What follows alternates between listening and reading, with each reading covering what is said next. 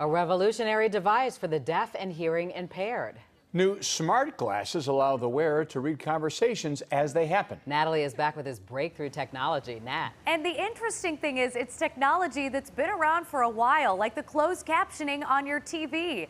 Tech experts have found a way to broadcast captions onto eyeglasses, allowing the wearer to see the world around them and what people are saying in real time.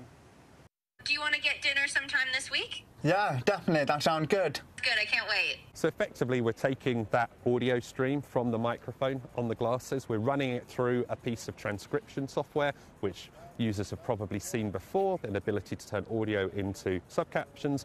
What we're doing, though, is then taking those captions and putting them into augmented reality. The software is still being developed, but it can already recognize who is speaking, and soon it'll have the power to translate languages, voice tones, accents, and pitch. Dawn? I love it. Thanks, Natalie.